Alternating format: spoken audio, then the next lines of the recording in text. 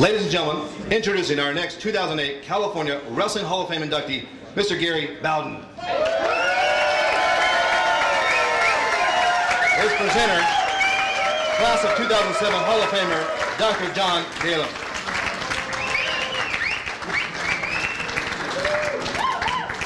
Gary Bowden has coached for 35 years, 20 years in California, and the past 15 years in Oregon. He has a career record of 324 wins, 75 losses, and 3 ties. While at Canyon High School, his teams won 5 CIF Southern Section Championships, 3 seconds, and 1 third.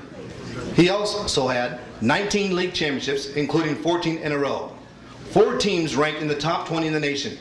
8 teams ranked #1 in Orange County, and 5 ranked second. He had 5 teams in a row go undefeated, accumulating an overall record of 86-0. In 1989, Gary was selected as the California Wrestling Coach of the Year. Individually, Gary has coached 121 league champs, 16 CIF champs, 9 Masters champs, and 8 state champs, along with 5 national champs. His Thurston High School team in Oregon won the 4A Big School State Championships in 2002, and Gary is voted the Oregon Coach of the Year. In 2003, Gary was the Northwest Regional Coach of the Year and a finalist for National Coach of the Year.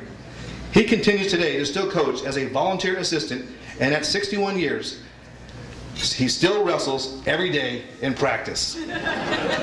Ladies and gentlemen, inducted in the 2008 California Wrestling Hall of Fame, Mr. Gary Bowden.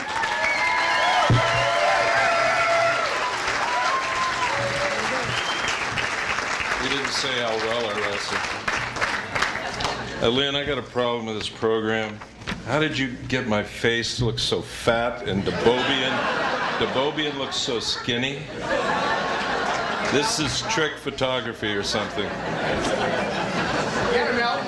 Get him out. I really wanted to go alphabetically. I'd like to thank the Fullerton Police Department for not hiring me in 1970. I would have been such a terrible cop, and at the time I was devastated. I remember I thought it was the end of everything. What am I going to do? And I was terrible. I want to thank John Dalem, who was my mentor. I can't remember the number of times I'd call him late at night with problems, and he'd always answer and help me. And he is my example of what a wrestling coach should be. So I'm proud to have known him. Roy Bevan, who started Canyon Wrestling with me in '73, and Harris Oishi, who finished it with me in '92 when I left. And all the wrestlers who coached for me. We had at least 25 kids who stayed at Canyon and coached. So many I can't name them, but my friends who were here tonight, and all the wrestlers who came here to see us. This was such a reunion tonight. It was so much fun. My family, my kids are all here. My daughter from North Carolina and her husband surprised me. I didn't know they were coming. It scared me, actually, when they jumped out. Couldn't figure out in my old brain what was going on. You know, it's interesting that I'm probably the only person that may have ever stood in this position who quit wrestling. I went out my freshman year, and I lasted about 3.5 weeks. It was in Colorado, and I quit. I was 0-5. I wasn't weak or anything. I just didn't get it. And I remember my first match, my friend said, go out there, shoot a double, pick him up, throw him down, pin him. So I went out there, shot, picked him up, threw him down. He stepped over me and pinned me. And I walked off, scratched my head. I just didn't know what was going on. And so I quit. And my parents moved to New York, and I decided to give it another try. And I won my first match. And that lit a fire in me that still burns today. It's funny how people get the jobs that they end up in. I was working at Disneyland Jungle Cruise and shooting hippos. I was Seymour. That was my name, Seymour Jungle. And Ike Isaacson was the athletic director at Villa Park, and Ike was security guard there. And he came up to me and he said, hey, didn't you wrestle in college? Yeah. Can you coach? I don't know. Do you want to coach? Sure. And that's really how it started. I became the assistant coach at Villa Park, which many of my kids never knew until tonight, and were not real happy about.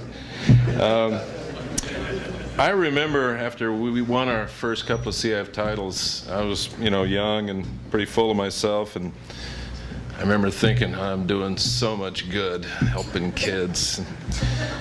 Kind of a big deal around here. People know me. Now, with age, I look back and I realize now that these kids were really teaching me far more than I ever taught them. I love the sport of wrestling. People are always telling me, they come up and they say, wrestling builds character, doesn't it? No. What? No, it doesn't. Wrestling exposes character. All of you guys have seen it, you coaches. Kids will come out, they'll last a day or two, sometimes a week. And then there's this kid who's quiet, shy, introverted. He has no confidence. And he suddenly discovers that he really is a lot tougher than he thought. Wrestling, to me, is the hard rock that we dash ourselves against to discover how strong we are. And I'm grateful to wrestling for that. This is an incredible honor for me to be up here with this company. I look at what these guys have done, and I think, what am I doing here? And this is so humbling. But the greatest thing about tonight is that this has brought me back into contact with so many wrestlers that I had lost contact with. Mark Powell, for instance, who came here from Las Vegas tonight.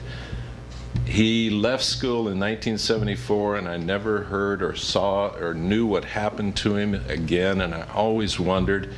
And I came home 2 nights ago back in Oregon, and there was Mark's message on my machine, and he was here tonight. And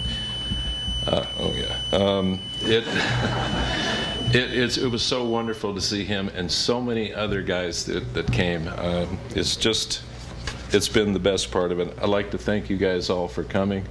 I'm glad that this all brought us back together again. Thank you.